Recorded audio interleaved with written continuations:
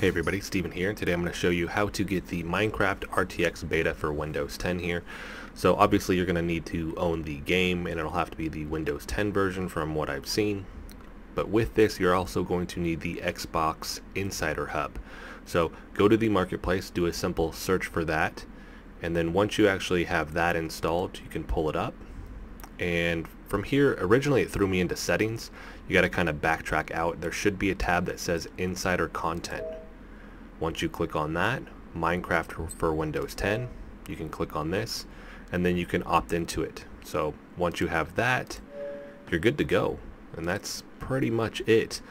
This is one of those things where if you're in Minecraft, it won't just pop up. You can't find it as a world or anything like that. But let's go ahead and play.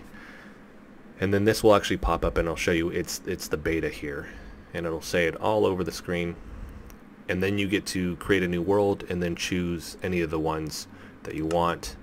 Create new world, and then from here, see more, and we have our 6 different options here.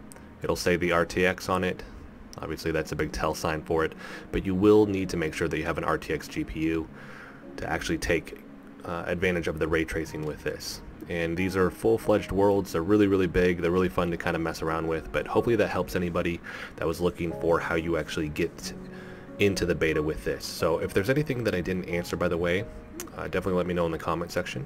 And if you like the video, hit the like button for me. If you want to continue to follow along with all of my content, hit the subscribe button for me. Thanks so much for watching.